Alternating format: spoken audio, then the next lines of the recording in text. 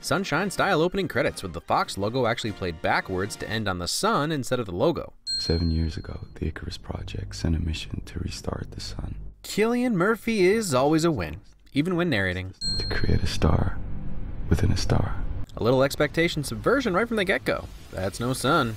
Even the title card is intense and starts us off with a showcase of the destructive power of the sun as it incinerates the title of the film.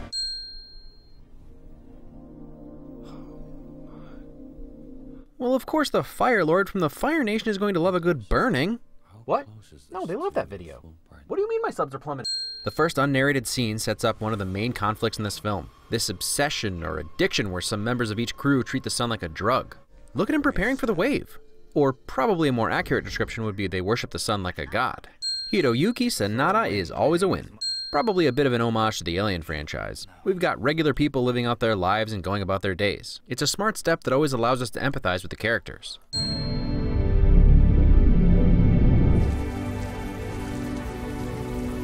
This will not be the last time I bring up the score. It's a constant ethereal wave of synth that's a mix of melancholy while still looking to the future. The band Underworld wrote the soundtrack and John Murphy added his own touches here and there. This track is all Underworld, and to stand out next to the genius of John Murphy is worth noting.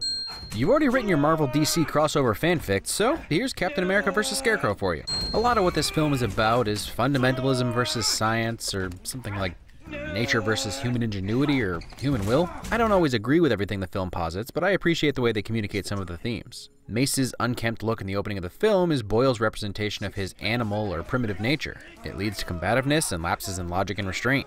Once he makes his promise to the captain, from now on, I'm not gonna lose track again. He shaves his face, cuts his hair, and embraces his civilized or modern side, which espouses going beyond and striving past his natural limitations. It's no holodeck, but I'd take it. You go first. Kappa, it's me. I'm the one apologizing, all right?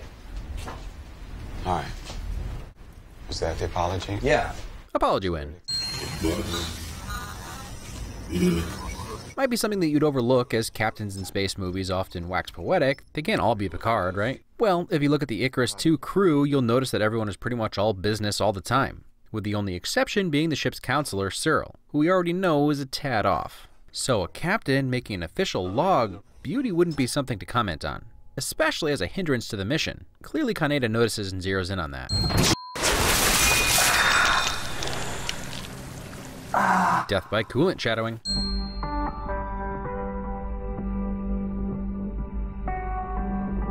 Remember, I said I would talk about the score. Yeah.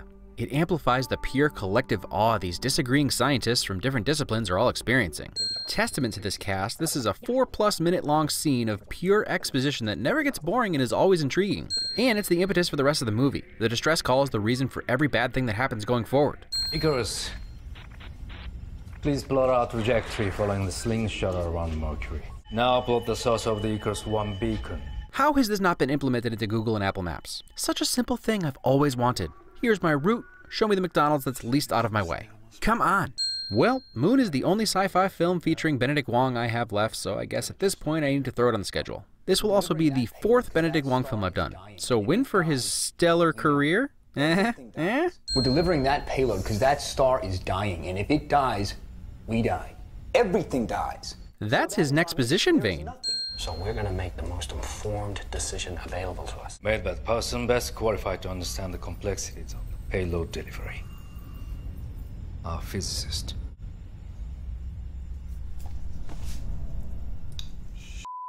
Appropriate reaction. And I love that Kappa is not involved or even shown in the entire discussion until it's revealed that the decision rests on him. I've noticed that when we're inside the Icarus, the colors are all similar shades of blue, gray, and green. This scene is specifically put through a blue filter. So when we go outside, we get such a stark contrast whenever the yellow sun is shown, making it all feel like a dream or nightmare. You didn't reset the shields to the new angle. My head was full of velocities and fuel calculations and a million different... I forgot! All right? The film's antagonist does move beyond this, but I really enjoy that the first real issue they run into is just a simple human error. Something I think we can all totally identify with. I can't tell you how many times I've published a video and forgot major things I had planned or needed to do. Fortunately, people's lives are rarely on the line in respect to my videos. Rarely. Just a good thing he got it together by the time Mark Watney needed his help. No, I volunteer. Fine. I volunteer, Kappa. Good thing Mace wasn't there with Prim that day. And if I'm being honest, this is one of the tiny issues I have with this film. Mace is all about the mission. That becomes crystal clear on 2 separate occasions going forward. So volunteering Kappa out of spite seems out of character. I'll give him a pass because the situation was not at all dire yet, and this little spacewalk shouldn't have been a life or death situation. Less your life isn't valuable, more you go stop the toilet from running. Not uncommon in space films, but I'll always love the sterile, bright white contrasted against the cold darkness of space. Metal's just contracting and expanding. I know what it is, Flyboy. It sounds like she's tearing apart. Besides, I'll just flame on if the ship explodes.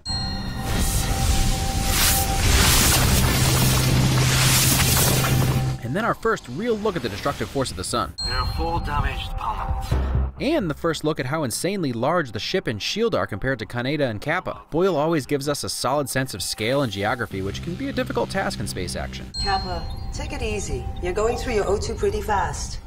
Oh, copy that, Kari. Yeah, so I always sort of knew already, but I definitely couldn't be an astronaut. Oh, my anxiety is bringing me closer to death at a faster rate? Okay, let me just turn that off while I fight the claustrophobia of this suit and the whatever the opposite of claustrophobia phobia is that describes the nothingness of floating through space. Like astrophobia plus agoraphobia. Astroagoraphobia. I love that the tech in this film is just sort of there. Some of it's current to our time, some more advanced. Some just variations or simple improvements on things we already have. They never explicitly say if the Icarus computer is AI, but she definitely understands the hierarchy of priorities. Negative, Cassie. Computer control. Returning vessel to original rotation. So here's the shot I used for the teaser frame, and I'm sure it was super obvious to those of you who have seen Sunshine, but I just love that shot so much. She's completely surrounded by destruction while still being completely safe and protected, yet all she wants is to enter. The symmetry and framing have always been something I love about this film.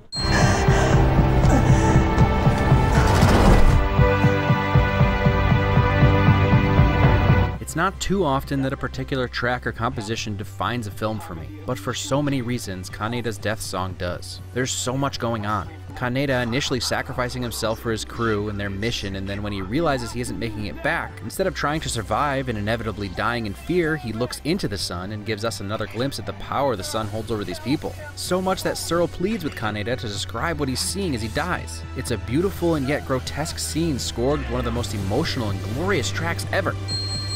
Love the way this quick cut is shot, showing Mace's reaction shots subtly in the reflection of the glass. Harvey said there's not enough oxygen to get us to the payload delivery point, but there is. Just isn't enough oxygen to get all of us there. And now we start to get into the harsh realities and the moral and ethical questions that arise when all of humanity's future is on the line. I think it'll be beautiful. For the record, physicists are allowed to use the word beautiful.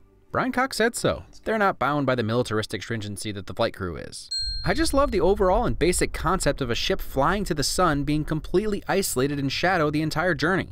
These face flashes adequately creep me out. Something about a single frame doesn't even really matter what it is. It also starts to build the tension of their time on the Icarus 1, even if your conscious brain didn't register the faces. 80% of all dust is human skin. That's actually a myth. Though in space, in an airtight ship, that kind of makes sense. We should split up. I'm not sure that's such a good idea. Hey, you play right. Might get picked off one at a time by aliens. Icarus One's a big ship. We can't search it effectively if we're still in one group. So, a cliche acknowledgement, then dodge, and then rationalization. I'll take it. The airlock's destroyed. There's only one suit. Cap is taking it. I like that while Mace's motivations seem pretty clear from the beginning, his commitment to that resolve is up for debate. Sure, it's easy to sacrifice someone else's life for the mission, but what if it was you? Well, he doesn't hesitate. Get out of the chute! That is a direct order. And Harvey's misstep may seem out of nowhere, but if you were paying attention during the Mercury scene, you would have noticed Harvey not looking at the passing planet, instead looking down. He's clearly thinking about something else. Most likely looking inward and thinking about getting home to Earth. It's gonna be cold, but we'll make it! I mean, come on. If Star-Lord can do it, you don't want to be outdone when Infinity War comes around, Cap. No, Harvey. It's me. Self-sacrifice number 2. Man, talk about attention to detail. They have their own little Icarus emblem, and Pinbacker being on there leads me to believe that these are the names of the rest of the crew. Well, that's terrifying and makes me feel a little sick. It's that astroagoraphobia we were talking about earlier. And our first 2 deaths illustrate the 2 fears people have about space. Either being way too hot or way too cold. Which, in this case, is totally not what would happen in the vacuum of space, since it would take much, much longer to radiate heat away from your body, but still makes for an awesome and terrifying shot. And at least he doesn't have to be cold forever. Well, Searle ultimately got what he wanted, to look into the face of the sun, so that's... And there was no malfunction on the airlock hardware. Which means the airlock was decoupled manually. Tens of millions of miles into space, the most terrifying thing isn't malfunctioning technology or even space itself. You're saying you need my vote. I'm saying you can't have it. I know, you're all thinking pretty dark subject matter for a movie called Sunshine, but I find Cassie's unwillingness to vote to be one of the most interesting statements about humanity. She knows Mace is going to do it. She knows her vote is empty, but she wants a clear conscience. She wants to be able to sleep. So her outwardly selfless or humane or decent act is actually completely self-serving, and she makes the other three carry the weight alone, under the illusion that they could have voted no as well. What are you asking? That we weigh the life of one against the future of mankind?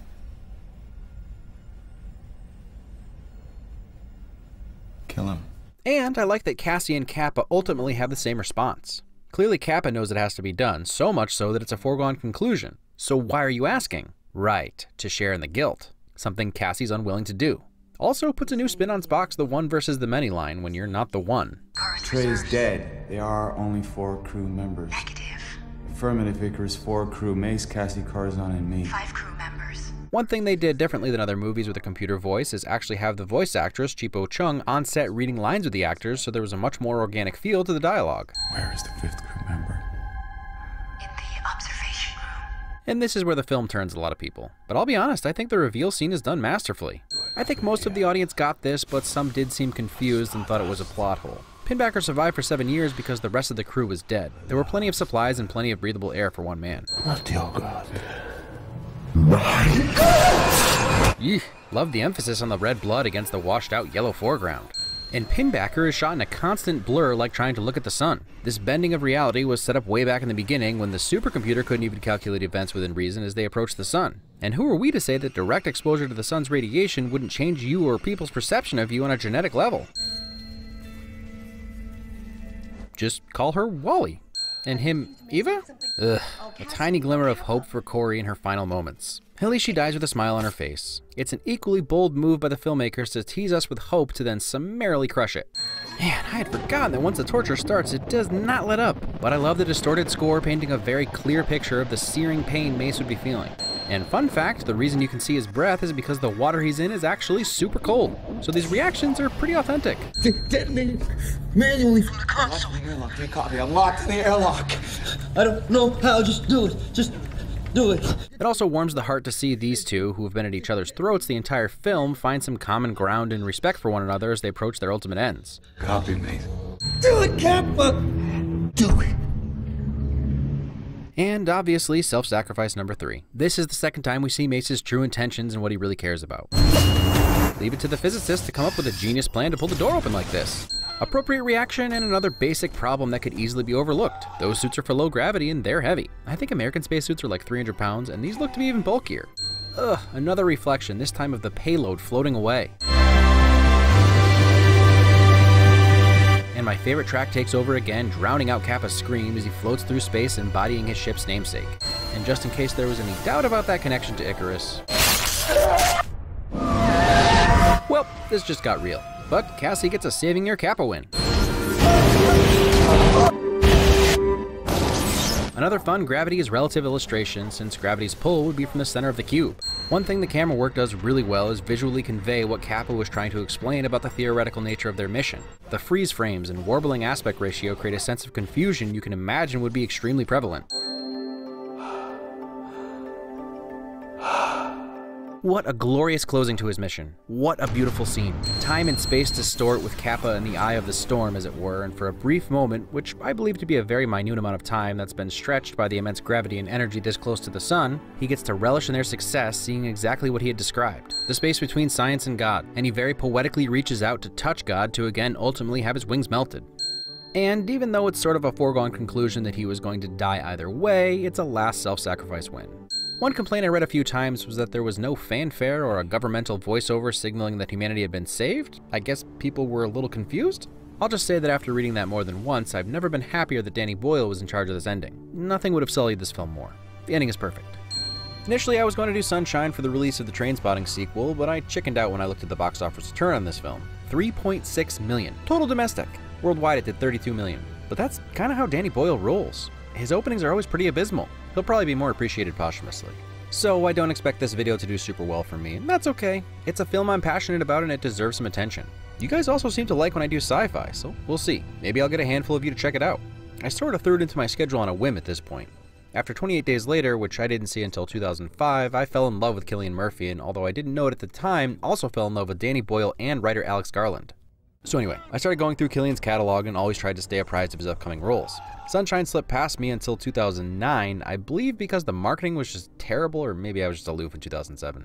Either way, a sci-fi film with my boy Cillian, the Human Torch, Crouching Tiger Lady, and Ujio? How could I not love it? And then I did love it, for so many reasons. So we know Danny Boyle doesn't always get the critical acclaim he deserves. You've all seen Slumdog Millionaire, but The Beach, Trainspotting, Millions, 28 Days Later. See them. If you think this film is beautiful and moved you, keep track of Danny Boyle. The reason I avoided 28 Days Later was because I'd heard it was boring and it's not a genre I typically flock to. Now it's one of my favorite films. And another large part of that is John Murphy's score, particularly In the House and Heartbeat. I used to run to that and Kaneda's Death Part 2 exclusively for years. So yeah, I like John Murphy, and it's composers like him that are the reason I talk about scores in film. They play such an integral part of the emotional experience. Look at films like The Social Network. Before Trent Reznor and Atticus Ross came on board, it was a completely different movie. Okay, getting way off track here. Takeaway is music good, me like. Moving beyond the score, I see this film less as a character study and more of a humanity study as a whole. They're not the most complex characters, but let's be honest, sometimes people are one-dimensional. I've known plenty of Maces in my life, and I'd really like to meet more Kappas. Most people are hard on the third act, and I understand their issue. The truth of the matter is, if you know anything about the Icarus myth, you really shouldn't have been surprised by the outcome. Icarus was too egotistical and flew too close to the sun, which led to his death. You could have made the film's antagonist space and left it at that. But it never really bothered me. It's set up right in the opening scene that the power of the sun has some unexpected effects on people at this proximity and intensity. Third act issues seem to be a common complaint in Danny Boyle films, but particularly in Sunshine, I think it fits perfectly with the story being told. Travel millions of miles away from the Earth, and power-hungry humans can still make the scariest villains. The sun is literally dying, and the biggest threat to humanity is still a human. Another interpretation that I like needs us to really embrace the god imagery of the sun. For practical intents and purposes, the sun is responsible for continued life on Earth. So you can look at this mission as their way to save our creator. As Searle quotes Pinbacker, "We're only stardust." We get a glimpse into what Pinbacker may actually believe. There is truth that all the elements found inside us are formed in stars, making us ultimately nothing more than stardust. And so, if you have a god and the sun, then there will always be a devil. And that's one thing that Pinbacker can represent. There simply to destroy the sun worshippers. One other interesting take on the villain is that he's introduced bathed in light instead of dark, as is the usual frame for a bad guy. Which brings me to Alvin Kuchler, the cinematographer on this film. This is still one of the most beautiful films I've ever seen a decade later. The constant use of light and switches in color I talked about, and it has some of my favorite shots ever. So win for him. Go watch Hannah if you want to see more of his work. One last thing I'll add as a win is that Brian Cox was hired as the scientific advisor. While some things like orbiting around Mercury actually being really difficult, the typical sci-fi artificial gravity conundrum, and the time frame for the sun dying, everything else was pretty much as scientifically accurate as he could make it, and he did a bang-up job. These are always the hardest movies for me to do, ones that I've seen numerous times and have some really strong opinions about. I could go on and on, but I think I've touched on the most important stuff. The fun in hardish sci-fi is going through it yourself and seeing what it says to you and the statements the filmmakers are trying to make. So, go watch it. Next week, will be a film from another one of my favorite directors that was supposed to coincide with a film in theaters, but I got my dates wrong and whatever, it's already out. You guys have been asking for it since day one. Hopefully sleep deprivation will only enhance my experience.